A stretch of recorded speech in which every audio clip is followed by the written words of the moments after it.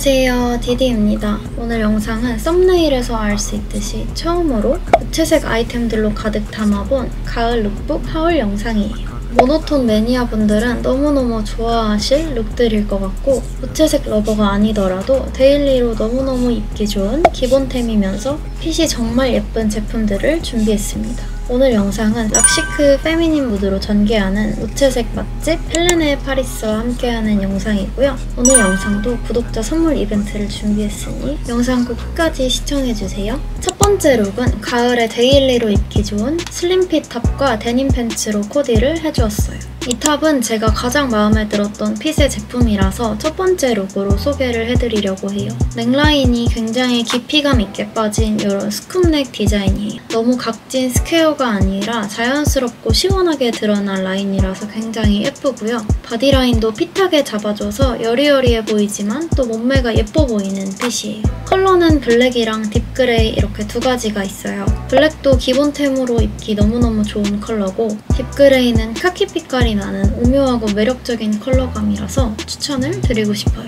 탑이 굉장히 페미닌한 무드라서 저는 와이드한 데님과 볼드한 벨트, 그리고 캐주얼한 가방으로 스타일링을 해보았습니다. 함께 착용해준 가방은 헬레네파리스의 워시드 데님 크로스백이에요. SS부터 출시가 되어서 굉장히 눈여겨보았던 제품인데요. 빈티지한 무드가 가득한 워싱의 블랙 데님이라서 FW 시즌에 들어도 아주 잘 어울릴 무드의 가방이에요. 데님 소재라서 매우 가볍고 살짝 루즈하게 흐물거리는 핏이 굉장히 쿨하면서 매력적인 제품이에요. 수납력도 아주 좋은 보부상백인데 아이패드 그리고 맥북까지 수납이 가능하고요. 스트랩 부분도 길이 조절이 가능해서 숄더 크로스로 다양한 연출이 가능해요. 캐주얼하고 트렌디한 대학생 가방으로 아주 제격인 제품이지 않나 싶어요.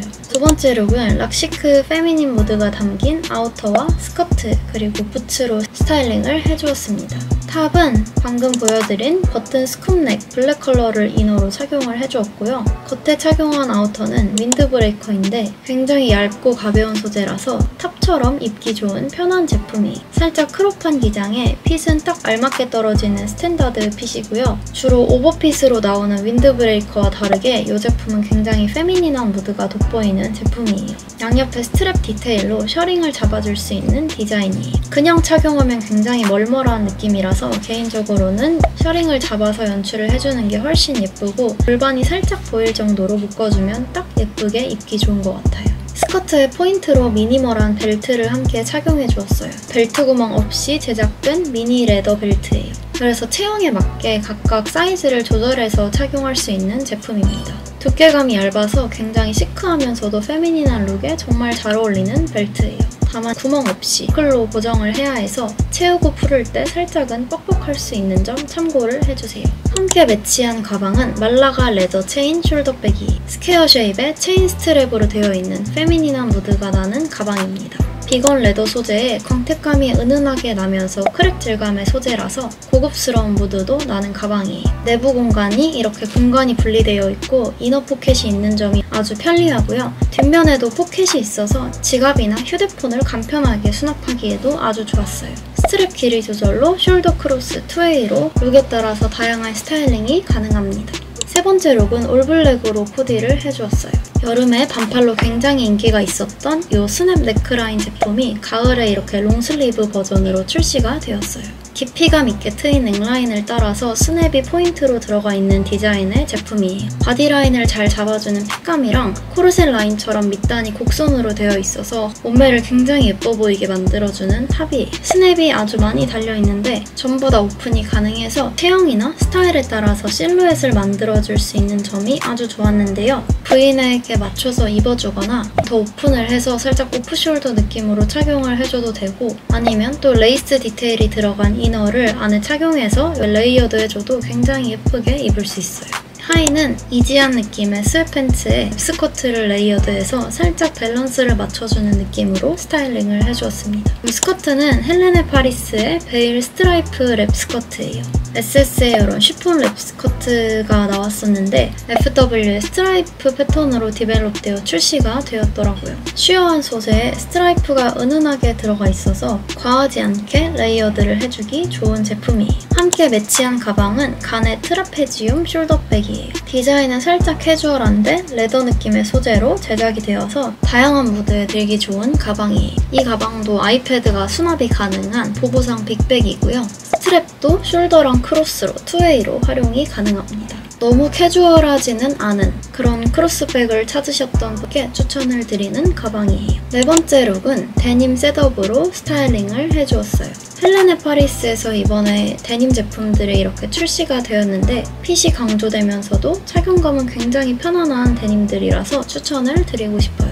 우선 이 제품은 데님 셔켓인데 자켓으로도 셔츠로도 착용이 가능한 아이템이에요. 크롭 기장에 밑단이 코르셋 라인으로 떨어지는 페미닌한 무드의 디자인이에요. 핏이 타이트한데 신축성이 좋아서 편하게 입을 수 있고요. 팬츠는 자켓이랑 비슷한 톤의 워싱감이라서 셋업으로도 착용이 가능한 데님 팬츠예요. 부츠컷 데님이라서 다리가 굉장히 길어 보이게 라인이 예쁘게 떨어지는 팬츠예요.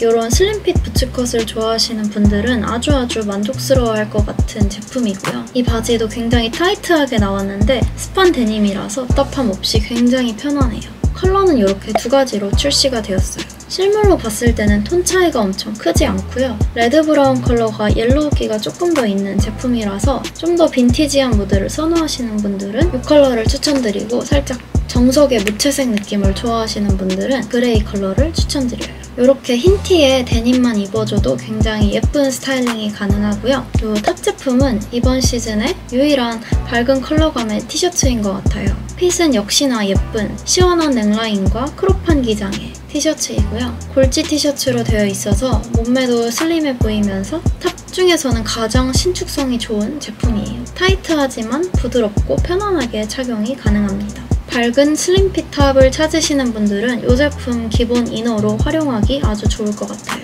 다섯 번째 룩은 지적이면서 캐주얼한 무드의 캠퍼스룩 느낌으로 스타일링 해주었어요. 헬레네파리스에서 이번에 이런 스트라이프 티들이 여러 가지로 출시가 되었어요. 제가 픽한 아이템은 버튼이 있는 모델의 어반 시크 컬러예요. 이 탑은 기본 스트라이프 티셔츠인데 데일리하게 입기 좋으면서도 살짝 포인트를 줄 수 있는 제품이라서 활용도가 아주 좋은 제품입니다.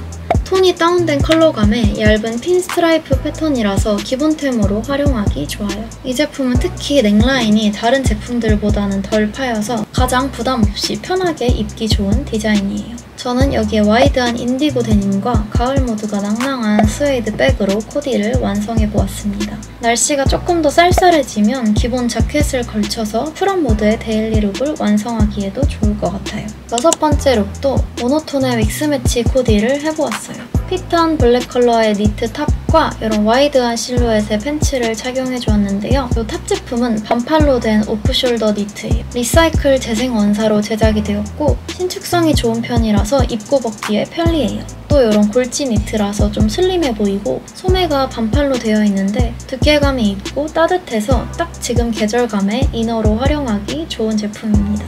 이런 핸드워머 제품도 출시가 되어서 함께 세트로 착용을 해줄 수 있어요.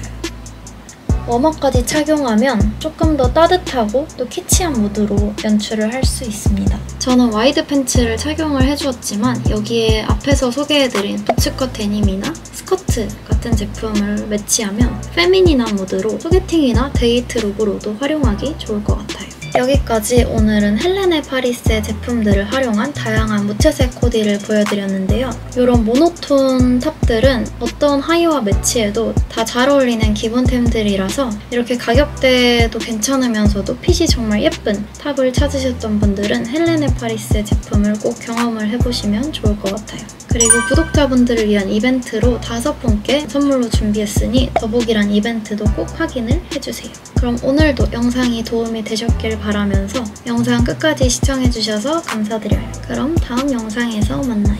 안녕.